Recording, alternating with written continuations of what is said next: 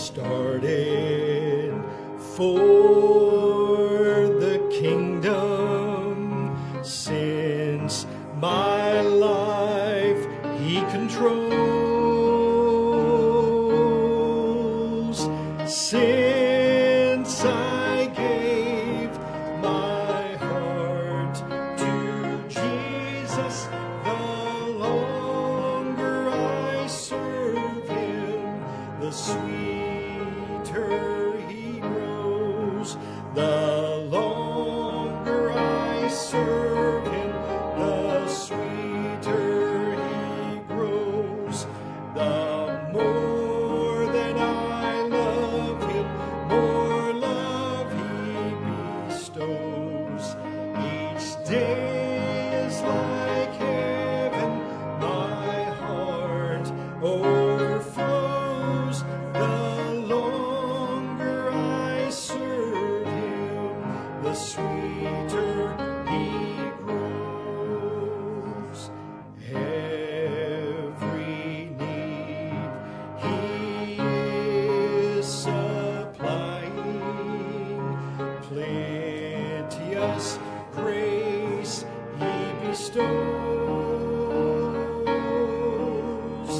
Every day my way gets brighter, the longer I serve him, the sweeter he grows. The longer I serve him, the sweeter he grows. The more that I love him, more love he bestows. Each day is like heaven, my heart overflows. The longer I serve him, the sweeter he grows. Turn over to number 80 in that book.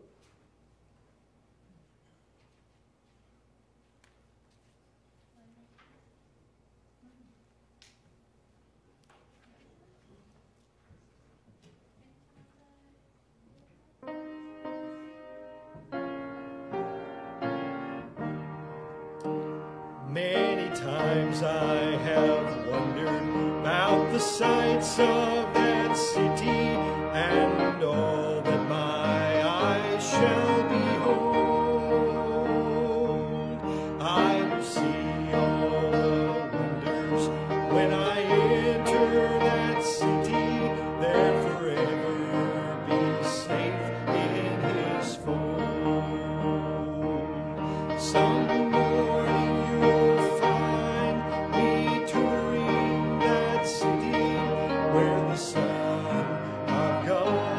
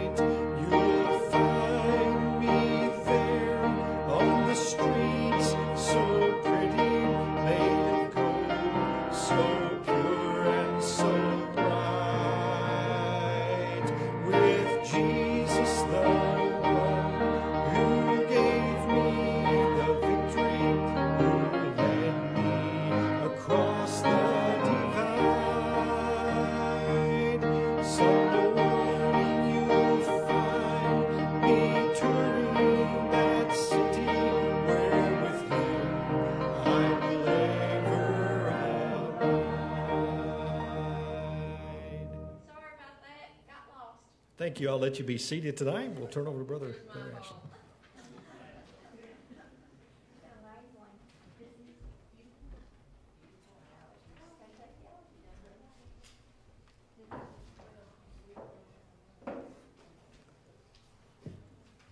Now, if you were saved, you can't get lost. Well, I'll tell you, up here it's very easy. Get lost. Gospel of Matthew, chapter 18. Matthew, chapter 18.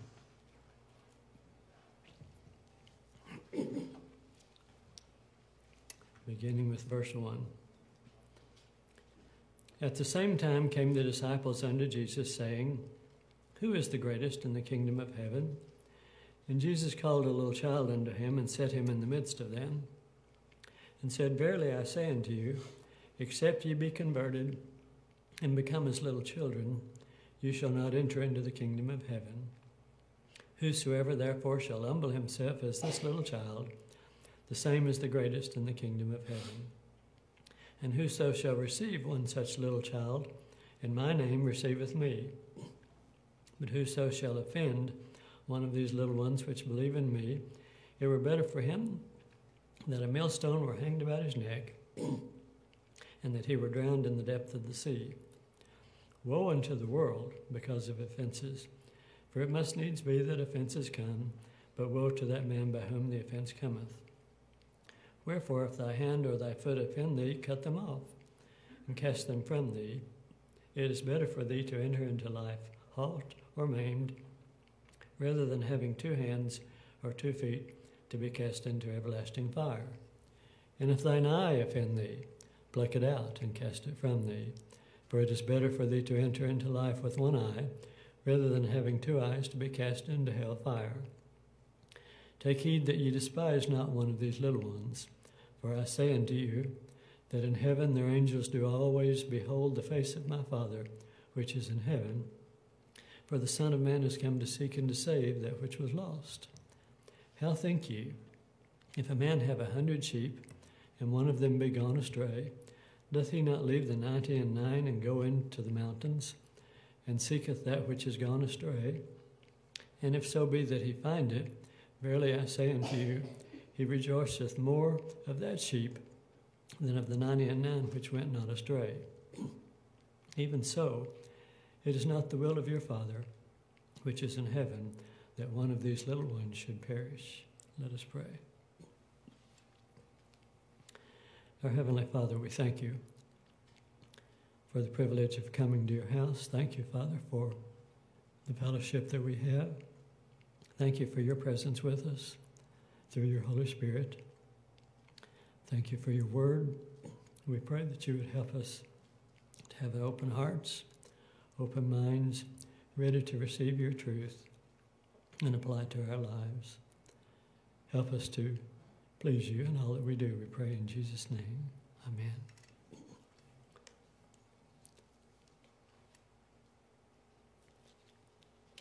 Who's the greatest? Muhammad Ali said he was.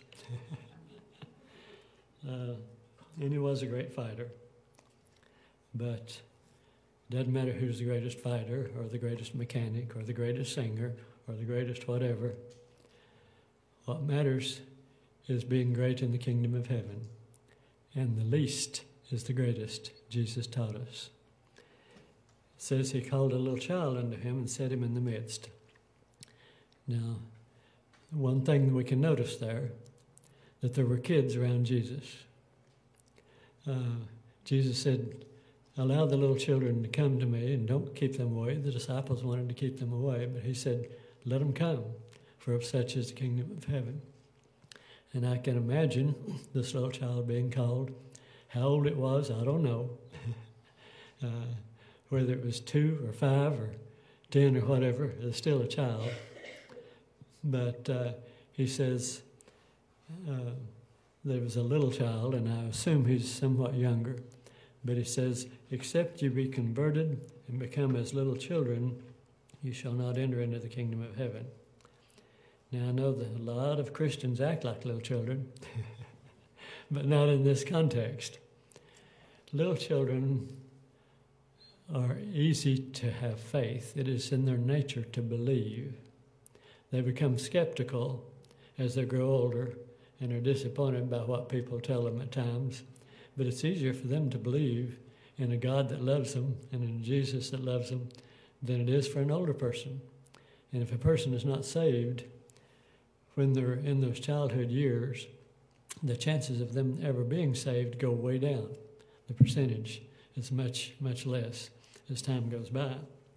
And he says, wherefore, whosoever shall humble himself as this little child, the same is the greatest in the kingdom of heaven. Children are humble. They're correctable. Now, as time goes by, they get just a little bit more rebellious, a little bit more lip, and as other things as time goes by, but they're correctable. They know that the adult is bigger than they are, and they know to have fear, not terror. You're not terrified of mom and dad. You're afraid of the spanking you might get, but you weren't terrified of them because you also loved them and you went to them for comfort and for protection, whatever the need might be. And so that's the child, and that's the way we're supposed to be with our Heavenly Father. We come believing, we come obedient, we come knowing that He's bigger than we are, and He can do whatever He wants to do to us, but we trust in His love, and we come as little children to Him. He says, whoso shall offend one of these little ones which believe in me, it were better for him that a millstone were hanged about his neck, and that he were drowned in the depth of the sea. Now the word offend means to cause to stumble, to cause to mess up. And these are strong words that he uses here. If we keep someone out of the kingdom of God, now I'm not sure, as I read this passage, whether these little ones have believed and are saved or not. I believe if they were really saved, they'll always be. But he says it were better for him that a millstone were hanged about his neck and he drowned in the depths of the sea. Have we ever caused someone to not want to follow Christ? Serious words. Have we caused them to not believe in Christ, or to give up on the church and to give up on God? According to that, the best thing for us to do would be drowned in the middle of the sea. We need to be careful. Always remember who we are with everything that we say and do, because new believers especially have not got their foot on the ground real solid yet, and it's easier for them to become discouraged. And we're supposed to be encouragers of one another. Now, I know we're not supposed to do it for the praise of man, but it feels pretty good, doesn't it? When someone gives us a compliment. And we should compliment one another. Compliment Brother Steve on his song this morning. Compliment your Sunday school teacher on the lesson. Compliment one another on their walk with God, with their faithfulness to come to church. If you can't think of anything else other than that they come, thank them for coming. Compliment them and encourage them. He says, it must needs be that offenses come, but woe to that man by whom the offense cometh. I don't believe he's saying there that it's God's desire that there be offenses, that some of them stumble. He's saying it's going to happen, but woe to the person who causes it to happen. He says, wherefore, if thy hand or thy foot cause thee to stumble or cause you to mess up, cut them off, cast them from thee, for it's better to enter into life halt or maimed than rather than having 2 hands or 2 feet to be cast into everlasting fire. Now, how many of us would cut our hand off so that we wouldn't reach for that thing that we don't need? We wouldn't do it, would we? We'd say, no, I'll pass on it this time and keep my hand. But that's what he's telling us to do. Take whatever steps are necessary, whatever self-discipline we've got to do to discipline ourselves and do the right thing, follow Christ, be pleasing to him. He says, if thine eye offend thee, pluck it out and cast it from thee, for it is better for thee to enter into life with one eye, rather than having two eyes, to be cast into hell fire. Wonder what would have happened if King David had plucked out that eye and been a good king with just one eye instead of looking where he shouldn't have been looking. It caused him to mess up. And his son said, well, if Dad can do it, I can do it. And one of his sons, you know the story, raped his half-sister. And one of the sons rebelled against him. One of them killed the one that raped the half-sister. And it just brought chaos into his entire family and chaos into the kingdom of Israel. And so we need to be careful what we see, what we do, how we act. Take heed that ye despise not one of these little ones, for I say unto you that in heaven their angels do always behold the face of my Father, which is in heaven. For the Son of Man has come to save that which is lost. God, the little children, the new believers, the young Christians, have someone on their side in heaven, is what he's saying. And we need to be on their side also. And again, be encouragers. And I was not always like I should have been with my kids. Stephanie can probably vouch for that. It's easy if they've done 10 things and you're proud of 9 of them and one that you're not proud of. It's easy to spend all your time talking about the one you're not proud of. And we can do that with one another. We need to be encouragers. We need to lift one another up in our walk with the Lord. And in the last few verses here, he's talking about his concern for those that are lost, those that are in trouble. He says, if a man have 100 sheep, and one of them be gone astray, he'll leave the 99 and go looking for the one. And there's more joy. Doesn't mean that he didn't care for the 99. He wants to keep them too. But he's concerned about the one that's lost. God is always concerned about the lost. And we should be concerned about those that are lost. And he says, it's not the will of your Father, which is in heaven, that one of these little ones should perish. So let's be mindful of those that are newer in the faith than we are, newer in their walk. Let's not discourage them. Let's encourage. We can admonish, we can correct as necessary, but let's make sure that the encouragement is greater than the discouragement. Because Jesus was an encourager. He was a lover. He loved us and gave himself for us. Let us pray. Heavenly Father, thank you for your word. Thank you for the wisdom that it gives us if we will listen and follow. Thank you for the admonishment that we walk close to you and be mindful of those that you love just as much as you love us. Thank you for loving us all equally, even though we're all different.